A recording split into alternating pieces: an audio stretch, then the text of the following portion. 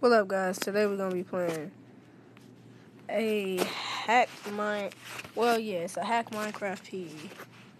But yeah, I'm just gonna show you how easy it is and how real quick it is. So all you have to do is start the map.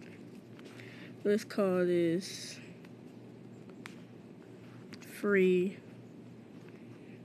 diamonds. Let's just call it that. There's no type of seed for it. And I'm not finna go mining for it, so I'm gonna just use my hacks. So it's this new the glitch where you can get that, where you can get diamonds. But I'm not gonna go mining. I'm just gonna use my mods and show you how it works. So say I got 2 diamonds. I don't feel like having to mine all this other stuff to get 4 diamonds. So this is what I'm gonna do. You wanna have it on the second thing. And what you wanna do, you wanna hold this one right here. So you're gonna take these out first. Once you do that, it should look like this. All you have to do is hold the second one. It's gonna start duplicating diamonds. And you just hold it until you get to a limit you wanna stop it.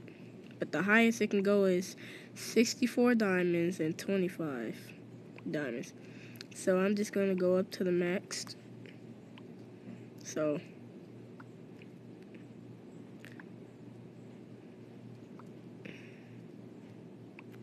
and see, it stops right there to 25 diamonds. So let's see,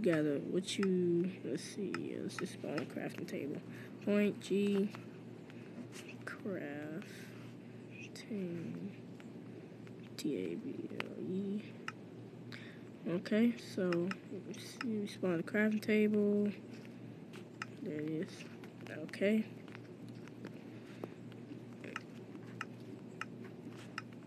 And then boom, you got what you need.